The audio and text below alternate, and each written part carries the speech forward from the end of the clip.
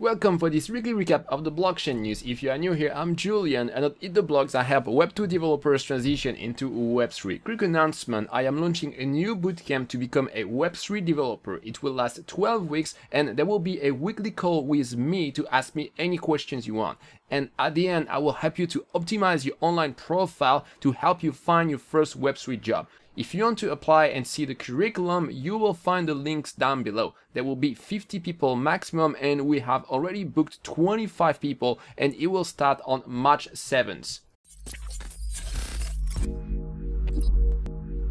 Ether saw a slight fluctuation in value and is currently at $2,600. The Ethereum community called out Coinbase and Kraken for their lack of validator diversity for ETH2 staking. And as a response, Kraken promised greater client diversity and Coinbase added support for Lighthouse remote signing. The Ukraine DAO is a new DAO created to support the Ukrainian army and they have raised $3 million in ETH. Canada is a new DAO for the cannabis industry. Magic Eden, a marketplace based on Solana, plan to launch a DAO to establish operational rules and make key decisions. The DeFi market cap tumbled to $68 billion amid the Ukraine war crisis. CeFi meets DeFi as Celsius Protocol launched a $30 million lending pool on Maple Finance. Cardano attracted $50 million to DeFi project in the last 30 days. The total value locked reached $117 million. Hack VC raised a $200 million fund to back early-stage crypto startup. Fastbreak Labs raised $6 million in a seed round. The NFT platform Ucolex raised $10 million led by Animoca Brand, a portfolio company that already invested in many other NFT projects. The crypto journalist Laura Shin believes Austrian programmer Toby Heinisch was behind the infamous DAO hack in 2016 where $11 billion